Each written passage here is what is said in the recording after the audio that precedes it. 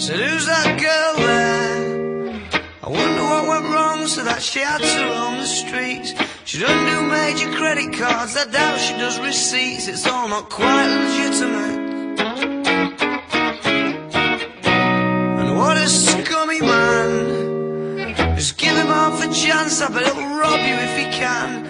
Can see it in his eyes, yeah, that he's got a driving ban amongst some other offences.